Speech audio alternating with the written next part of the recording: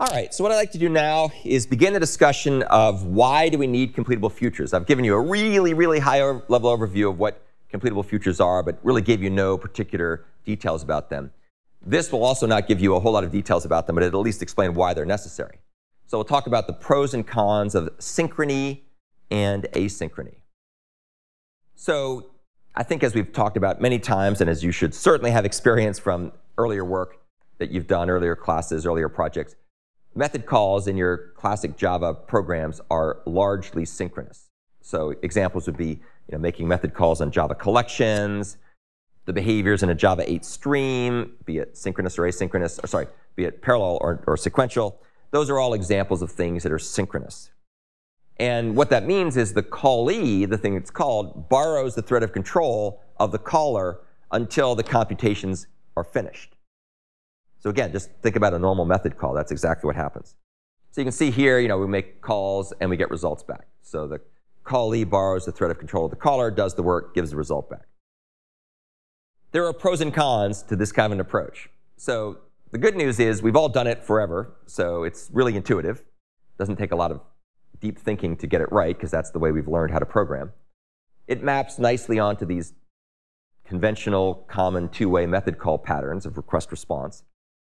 And local caller state is retained in the activation record of the caller so that when the callee returns, the state is immediately available. Here's a very simple example of this. This is a method that's going to download the contents at a URL and return an array of bytes as the result. And you'll notice that here it's going to make a bunch of method calls like read and write, and it'll make those calls in a loop. But all the state, like buff, output stream, input stream, all of those things, bytes, for example, these things all retain their values across calls to these functions like read and write. So it makes the code really easy to write, really easy to reason about. When control comes back to you from calling read or write, your current local state is just where you left it, and that's good because you don't have to think too hard about it. There are some downsides, however. First thing, sequential or synchronous approaches, even if they're parallel, may not leverage all the parallelism that's available in a modern multi-core system. In particular, whenever you start blocking threads, there's overhead incurred. So there's synchronization, context switching, data movement, memory management, costs, and so on. I kind of outlined those before. And I love this. This is a great visualization of this point. So this is the idea of having everything sort of running in parallel, right? That's the theory. And then this is the practice, right? So things start competing and contending and overlapping and corrupting, and it gets pretty crazy pretty fast. So that's the problem with using the blocking threads. Another problem is that selecting the right number of threads in a synchronous program is tricky. And that's because you have to make this trade-off between too many or too few.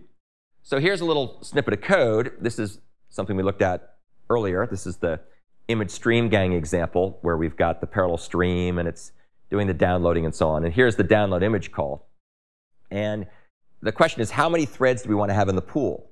And how do we select what that should be? So if you pick too many threads, then you're wasting performance because you've got all these threads that are idle in the pool, chewing up virtual memory and slots in the processor table and so on that the OS manages. So that might be inefficient from a resource point of view.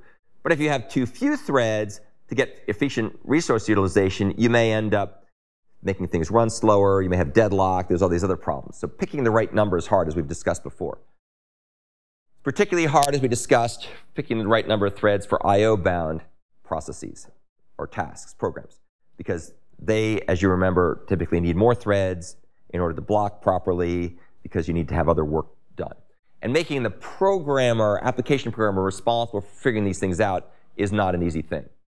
So as a result, for the parallel streams model, you have to do all this programming. You have to either pick the right number of threads using a system property, or you have to use managed blockers, or you have to do something, and it gets to be tricky really fast. So conversely, what do we get with asynchronous approaches? Well, asynchronous approaches, when done properly, can alleviate a lot of the limitations with the synchronous approaches we talked about. So if you recall, asynchrony is a model of concurrent programming, or parallel programming really, where the unit of work, the task or the computation, has certain types of properties.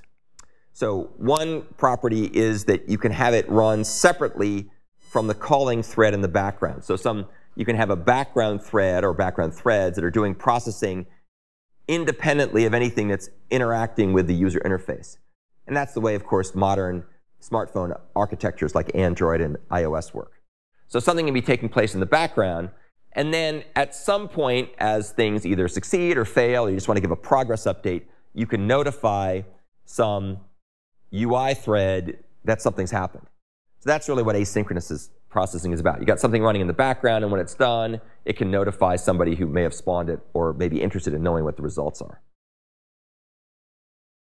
This approach has pros and cons too, just like everything else. So some of the pros are the system is more responsive because the threads aren't blocking. The user application threads don't block. They can do whatever they want, and then stuff runs in the background and then communicates progress, success, failure, and so on. And the other nice thing is we get elasticity. So if you have a pool in the background, especially a pool that can auto expand and contract the way that a fork join pool can do with a managed blocker, or a cached thread pool can do by just its very nature, then you can kind of auto scale and make things work in a more transparent and scalable way. There are, of course, some downsides. One downside with asynchronous calls is their unpredictability. So you may be more responsive, but it also may not be clear how long something's going to take to run. When you launch it, you don't know how long it's going to take to give you an answer back. And the results may occur in a different order than the original calls were made. So sometimes you don't really care. Other times you really do care, because it's easy to get confused if things come back in the wrong order. Another tricky thing, because of the fact that things are unpredictable and occurring in different orders, debugging can be harder.